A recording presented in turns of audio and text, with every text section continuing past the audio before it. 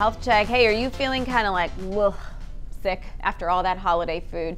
You might need to toss out your leftovers if you broke a few of these kitchen rules, or maybe take some notes if you're cooking for New Year. First, experts say do not scroll while cooking. A lot of people do it anyway, using your phone as a cookbook. That can lead to cross-contamination, ladies and gentlemen.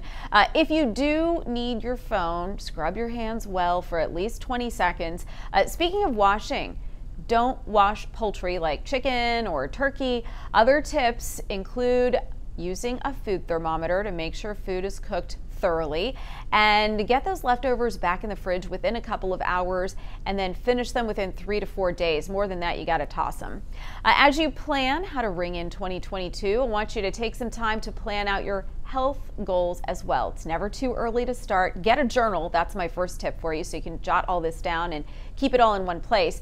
Here are a few things to put on that checklist for a healthy start to 2022. Go ahead and get that jump start. Scheduling your wellness exams. This is so important. I'm going to say it again. Schedule your wellness exams. That includes a physical exam, any disease screening, so your mammograms, your colonoscopies. Go ahead and jumpstart your new bedtime as well. We did a great job on our November Fitter Together challenge. A lot of you getting more shut-eye, fitness and nutrition routines as well.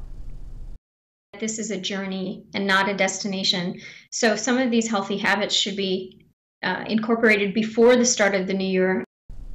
Yep, this is a lifestyle, folks. Wellness includes mental wellness as well. So talk to your doctor about any mental health concerns that you have. You could also talk to your doctor about a family's mental health concern as well. Get some recommendations there. Finally, this one's easy. Have fun, right? This week can be super hectic, but spend time with your family, your friends, safely as well, your pets, and just give yourself a little bit of grace if you want to indulge, just a little. We're going to get right back to things on January 3rd. Okay, with our Fitter Together group, I posted in the group, we're going to have a Facebook Live tonight to talk about our 6-week Shape Up with Andrea Marsalis. This is all starting again January 3rd. We're going to hit it hard, okay? So something to look forward to. Get all of that stuff out of the way right now, meaning all the indulgences, Marielle, that I talk to Greg about all the time, because starting January 3rd, we're going to lock things down for 6 weeks. So Facebook Live tonight in my Fitter Together group at 8 p.m. I know it's late, but I wanted to make sure everyone would be available.